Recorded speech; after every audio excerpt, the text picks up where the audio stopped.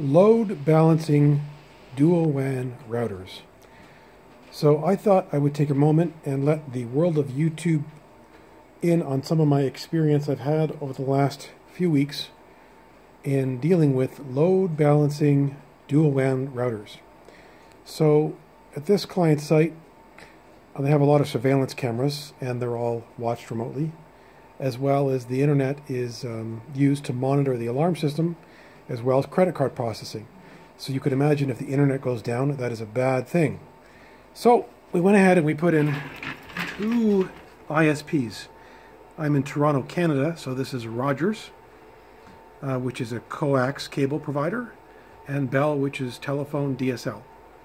The Rogers connection is Ignite 1 gigabit. Yes, we have 1 gigabit small business style internet, 1 gig down, 50 megs up. However, 1 gigabit is not exactly true. It peaks at about 700 or 800 megabytes, still very useful. The DSL connection is the backup.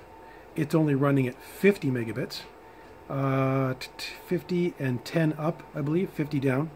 Rogers cable, 1 gig down, or in the real world, 800 down, and 50 up. 50 up is pretty consistent. So we want to plug them both into this big rack box here. And of course, to do that, you need a dual WAN load balancing router. So I'm a big fan of TP-Link, bit of the underdog, but their commercial products are actually very reasonably priced and for the most part work great. This is the TP-Link er-5120. Well built, solid box, good functionality. The user interface is very good. TP-Link support is fantastic. People there are all great. However, this particular load balancing router was manufactured a little early. It is a gigabit load balancing router. However, after lots of trial and error, weeks of working with it, it turns out that it has a limitation on its NAT throughput. Its NAT throughput, the TP-Link claims, is limited at 350 megabits, but in the real world, it's about 200. What does all that mean? That means when you take a gigabit modem and you plug it into a TP-Link load balancer, the maximum internet you can get is about 200 megabits, which is a huge loss of available internet. So this TP-Link router is going to be returned. Although for the most part, I do say I like their products. So next, do some research online, and I come across the Ubiquiti, if I'm pronouncing that correctly, edge router. I think it's the erlite-3. You know, nice product, well built, solid product, tiny. As you can see, it's not rack mountable. TP-Link is rack mountable. Problem is twofold. First of all, it's highly technical, a little above my knowledge to operate it properly. The latest firmware revision does have some wizards for setup, but you make one small change and mess things up, and it's difficult to restore that unless, of course, you do a firmware backup every time you make a change. So, and support. Support is only by email, a little slow, and not very clear. A couple of times I had to re-ask my question in different ways twice to get the answer, even though my question was the same.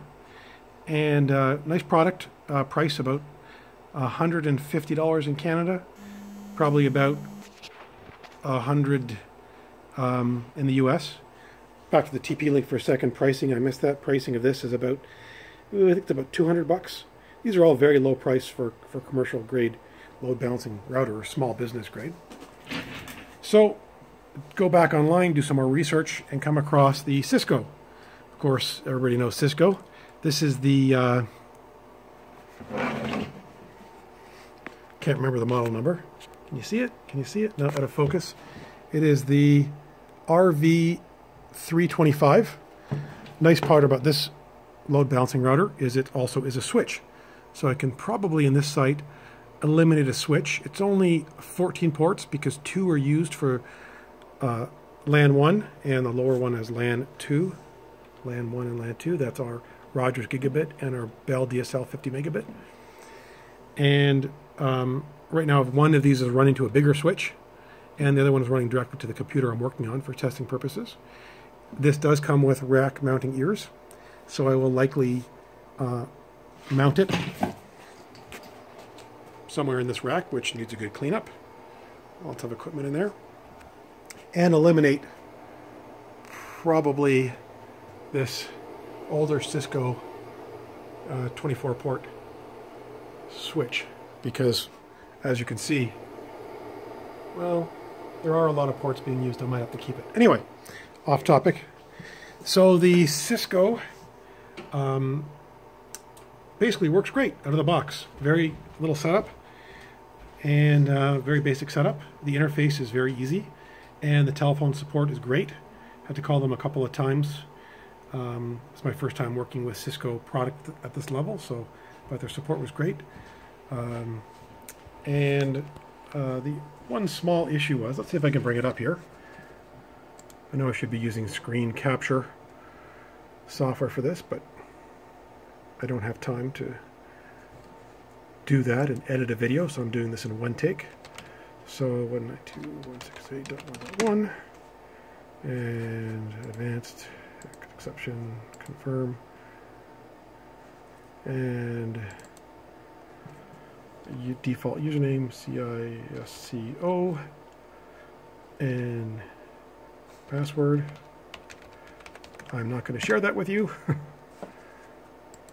Let's never remember that password. So the one thing that took a while to figure out and was very simple was, I think it was under system management. Yeah, under dual WAN. I originally assumed the correct option should be load balance. But what happened is, when I did load balance, is it assumed the speed of the slower connection. So, in other words, the internet would only operate at 50 megabits, which is the slower Bell DSL connection. When I changed the setting to SmartLink, using primary WAN 1, which is the higher speed Rogers connection, the gigabit, things work great. I'll just do one last speed test here. Although this is a video server that I'm working with, so it's not really the best computer for speed testing. It's pretty busy monitoring about 30 surveillance cameras. But let's see what happens. Speed test.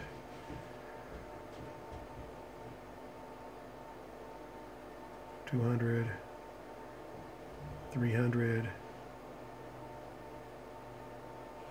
$400. Well, let me just switch over. KVM switch to a different PC. And let's just look at results. I won't take all this time in the video with speed tests. Well, there you go. See, it peaked out at 640. Like I said, it's supposed to be a gigabit connection. Let me unhighlight that so you can actually see it. It's supposed to be gigabit, but it averages 400 to 600 megabits. Still great for a $200 a month, maybe $250 a month small business service. Anyway, there you go. So if you're looking for a load balancing router, hopefully this video will save you some time. My pick from my personal experience, trial and error, is the Cisco rv325. I haven't used it enough to memorize the part number. rv325. That's what I would go with. Save yourself your time. rv325 is about $280 compared to $150 compared to about $200. All good product, but at the end of the day, in my books, the Cisco rv325 wins. Hope this video was helpful to you. Thanks and have a great day.